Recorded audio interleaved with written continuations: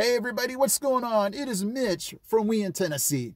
In today's video, I had to tell my wife, I said, have you ever gotten to the point where you just get bogged down by everything that you see in the media, on the news, on the internet? And today was one of those days where I just said, when you feel like you've eaten this gigantic meal and you're like, I cannot take any more of it. And that's kind of how I felt with a lot of things going on in Tennessee right now, especially in Nashville, where there's a lot of political things going on. And I don't know, it felt weird, guys, because I'm in Tennessee, yet I'm hearing about, storming the Capitol, talking about gun control.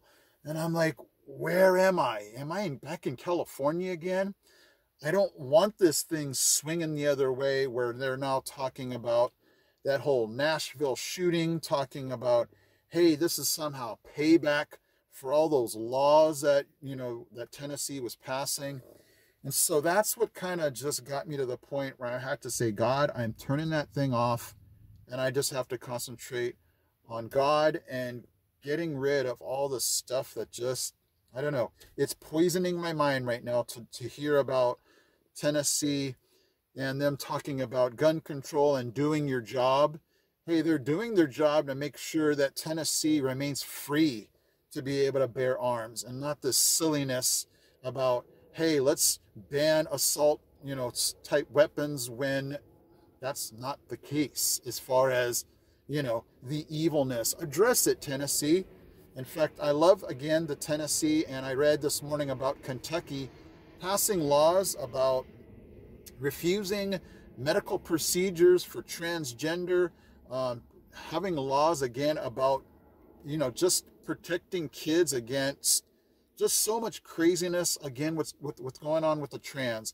I am not, and they like to twist this around and go, oh, you just hate, the LGBTQ and the trans. And it's not about hate. It's about just, hey, we're going to have our beliefs, and if you have yours, fine. But it's never about hate, and they just love to twist it and go, it's about hate. You hate us. And then, they talk about violence and everything like that. It never was like that. Don't turn this story around to make us the bad guys. And so I don't want to go in a million different directions or down a rabbit hole. It's just, when I look at some of these things, I just have to go, God, help. There's so much craziness, and it gets to the point where I'm like, you just start to feel depressed. Like there's so much woke stuff going on, and you're just like, please. And this whole thing now about Budweiser and their trans, spokesperson. And then I said, enough is enough. And that's what I think I would encourage you guys to do. If you ever get to that point, just turn it off. And and God is saying, hey, when you get to that point, come to me, because I'll give you peace. I'll give you rest. And that's what I had to do this morning. Because, you come to Tennessee, you feel like you're going to escape a lot of that craziness from California and New York and all those liberal states. And sometimes it's going to pop its ugly head. And Nashville would be the place where that happens, because Nashville, and I think parts of Knoxville, you're going to get some of that liberal sides of the state. And so I just have to be careful and go, you know what, I'm just going to do what I need to do as far as being the best second grade teacher that I can to my Tennessee students, and doing what I can, hopefully here on this channel.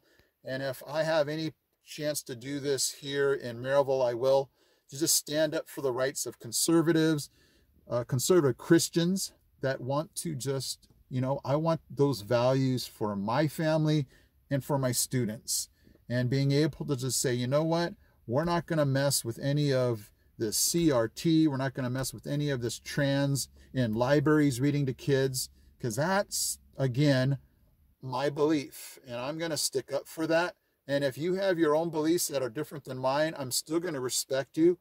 But we have to draw the line, and we have to stick up for what is, what do we believe in, and what are we not going to allow as far as, beliefs being pushed up against us. And that's, I think, the difference, Right now, it just feels like we have a lot of things just shoved in our face and pushed down our throats.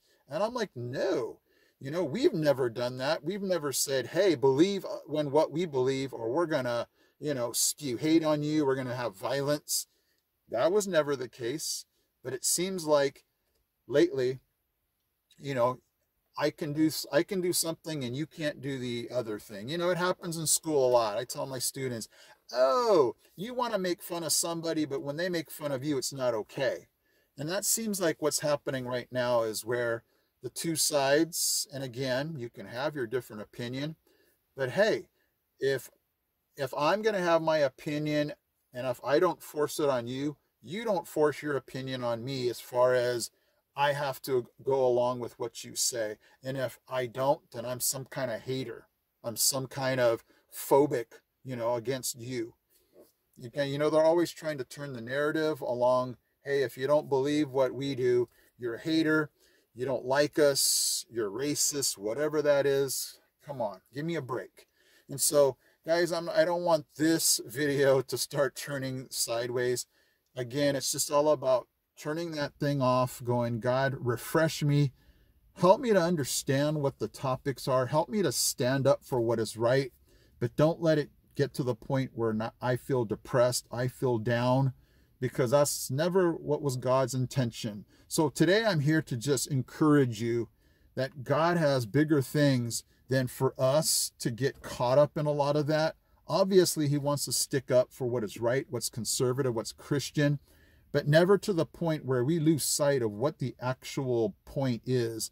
It's to live our life, to love God, to tell others, and to stick up for him wherever it is, whether it's at your job, school, work, here at home, in your neighborhoods. And that's what I'm going to do. That's why we're here in Tennessee.